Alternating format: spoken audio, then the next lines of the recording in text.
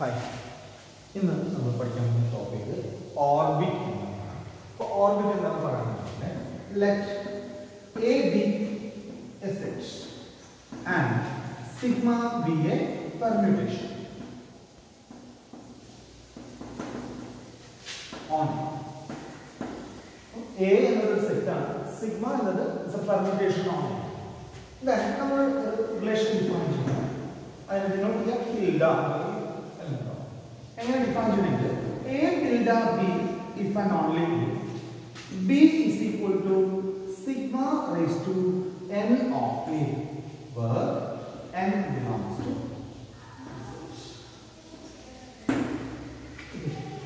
A is related to B.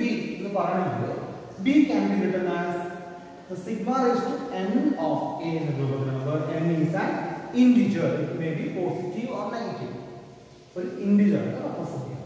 So we will relation which പഠിക്കാൻ പോവാണ്. അപ്പോൾ നമുക്ക് A എഴുതാം. A is equal to sigma raised to 0 of n എഴുതിപ്പെടും.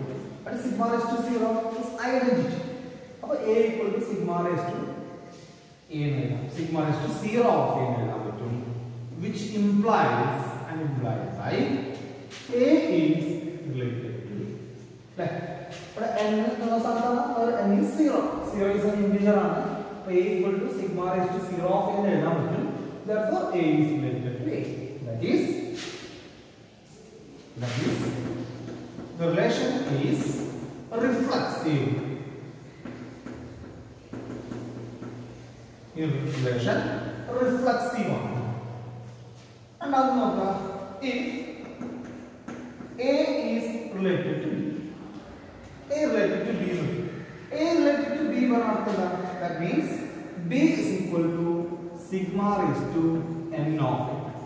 By the definition, A related to B and B is equal to sigma raised to n of A, where n belongs to Z.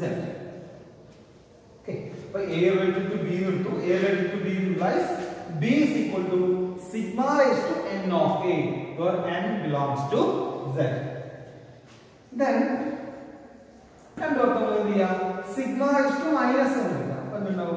Sigma raised to minus n of B is equal to sigma raised to minus n of sigma raised to n of A. Okay. Which is equal to sigma raised to n and sigma raised to minus n times now we get I of A is A. Therefore, we can say that A equal to sigma raised to minus n of B, where minus n belongs to Z. N belongs to Z and minus n belongs to Z. Therefore, we can say that the relation is symmetric. Okay. So, A related to A equal to sigma raised to 0 of n. Therefore, A is related to A. That is, the relation is reflexive. In A related to B, A related to B, we get A equal to sigma raised to n of B, B related to A. So, A related to B implies B is equal to sigma raised to n of A. Sigma raised to minus n. Sigma raised to minus n of B is equal to sigma raised to minus n of sigma raised to n of B. Therefore, sigma raised to minus n into sigma raised to n and I of A is A. That is, A is equal to sigma raised to minus n of B. B equal to sigma raised to n of B A related to B. So, A and B B related to A.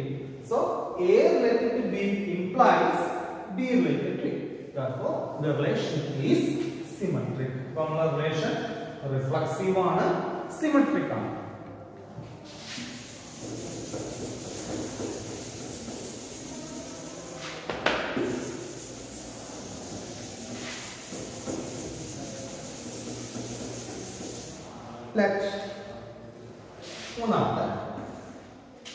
Let A related to B and B related to C. And A related to B and B related to C implies A that is B is equal to sigma raised to n of A, where n belongs to Z. And B related to C that is C is equal to B raised to, sigma raised to n m of B, where m belongs to Z. Now, two conditions: A related to B.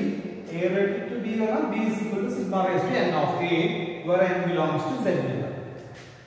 B related to C implies C is equal to sigma raised to m of B. But n m of B, where m belongs to Z.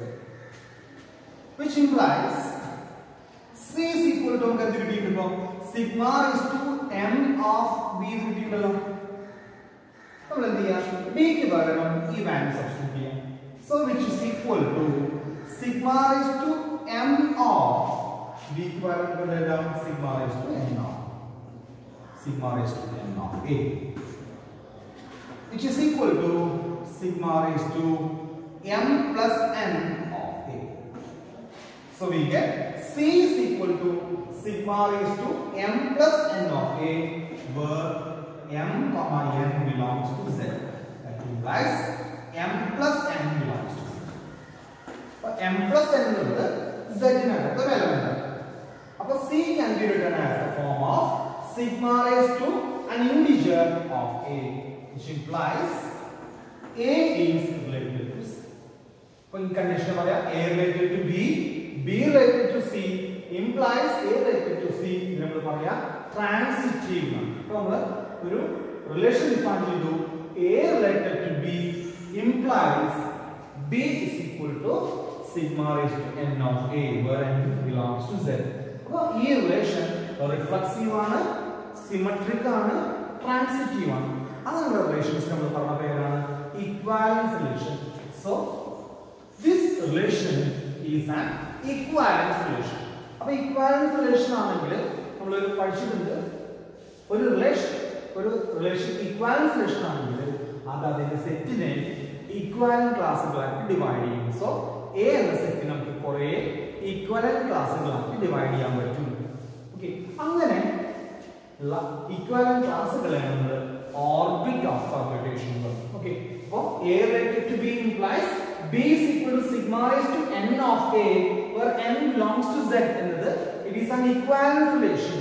അപ്പോൾ equivalence relation ആണ്. അങ്ങനെയാണെങ്കിൽ A എന്ന സെറ്റിനെ നമുക്ക് equivalence relation കുറെ equivalent ക്ലാസുകളാക്കി divide ചെയ്യും. അങ്ങനെയുള്ള equivalent ക്ലാസുകളെയാണ് നമ്മൾ orbits. ഓക്കേ, അപ്പോൾ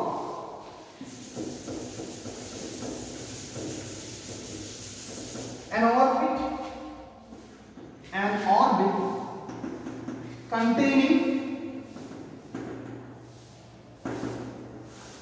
A means an orbit containing A എന്ന് പറഞ്ഞാൽ A യും A യോട് റിലേറ്റഡ് ആയ ഈ റിലേഷൻ പ്രകാരം A യോട് റിലേറ്റഡ് ആയ എലമെന്റ്സിന്റെ കളക്ഷൻ ആണ്. ഓക്കേ, അപ്പോൾ an orbit containing A എന്ന് പറഞ്ഞാൽ it is a collection of all elements which are related to A. ഈ A related to B implies A equal to B equal to sigma raised to n of A എന്ന തരത്തിൽ A യോട് related ആയ എലമെന്റ്സിന്റെ മൊത്തം collection നമ്മൾ orbits. Okay, thank you.